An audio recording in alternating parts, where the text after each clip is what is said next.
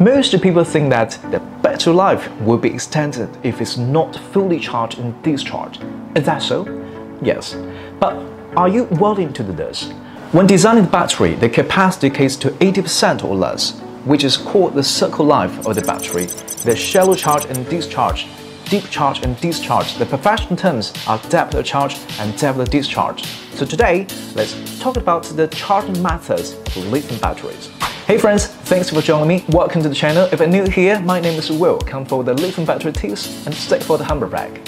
During overcharging, the cathode material loses electrons and oxidizes during the charging process, and the lithium ions runs through the cathode material. If overcharged, the structure of the positive electrode material will change and oxygen will be decomposed, which will cause violent chemical reaction and explosion with the electrolyte or negative electrode excessive reduction of accumulated lithium ions.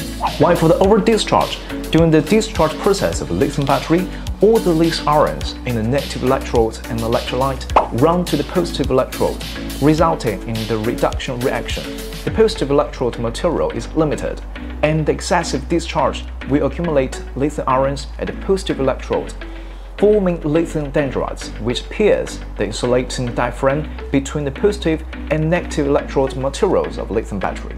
Subsequent use will bring about the risk of internal short circuit and thermal runaway, and the reversible damage of positive and negative active substances will also bring about permanent loss of capacity. With this, we understand that overcharge and discharging will not only affect the service life, but also damage the battery.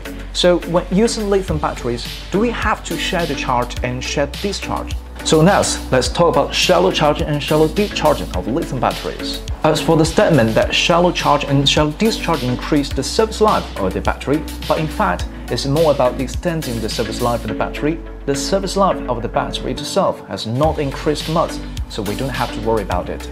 We are all consumers, and these problems have been considered for us. Because lithium batteries are BMS, when designing overcharge voltage and over-discharge voltage, they have been shallow charged and shallow discharged. It seems that they have been discharged, but there's still a lot of electricity in them. It seems that they are fully charged, but they can still be charged. And for example, the full charge voltage of lithium batteries is 4.2 volts, and over-discharge voltage is 2.7 volts, which is a combination of a cycle life, capacity assurance, and use safety. So we don't really need to worry about it. Some people say that on this basis, can the life of the shallow charging and shallow discharging be increased? Well, energy is certain, but the main of the battery energy storage is lost. So what's your choice? Okay, this is the end. Hope you like it. I'm Will. See you next time. Bye.